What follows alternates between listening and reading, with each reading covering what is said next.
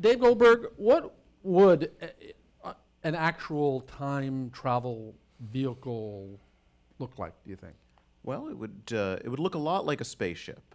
Remember that the practical models that people have designed, and I'm using practical in the absolute loosest sense of the word here, typically involve manipulating huge amounts of matter and energy.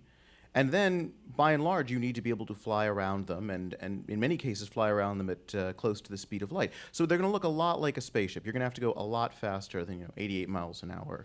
Well, the mileage referred to as the good science fiction geek that you are in Back to the Future, which the DeLorean in that movie traveled in order to go back in time.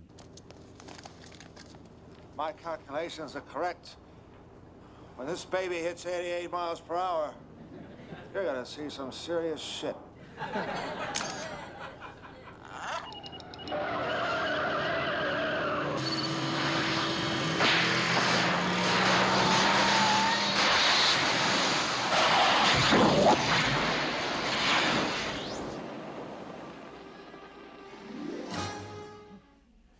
So 88 miles an hour wouldn't really work.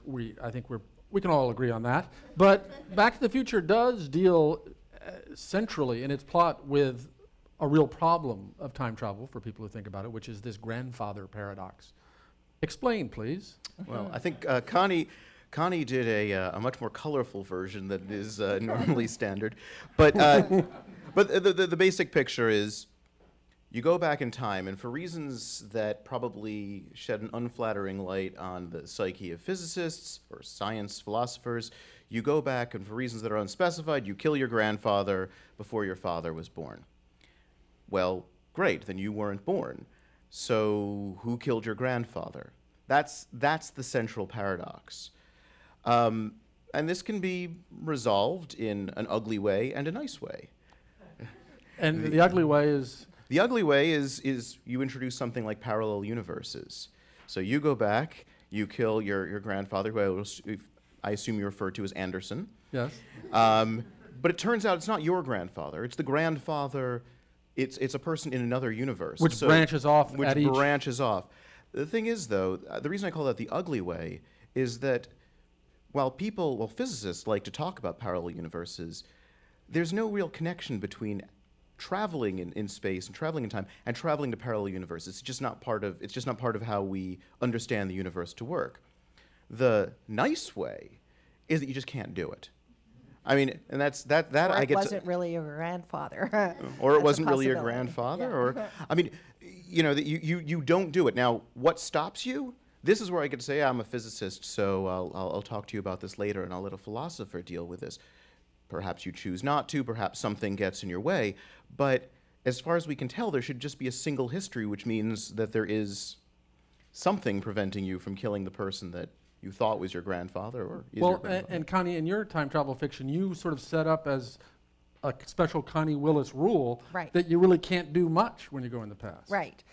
My historians, if they attempt to go back and shoot Hitler, say, they find themselves, they're going to go to 1938 Munich, and they find that when they intend to do that, they will be in 1956 Munich, or they will be in 1938 Montana, and they will not be able to get anywhere near Hitler to kill him, because that would affect the main time stream.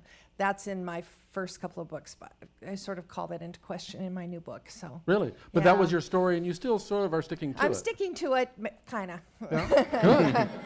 Kind of. So now you can change the future? My characters are really worried that they may have accidentally changed the future.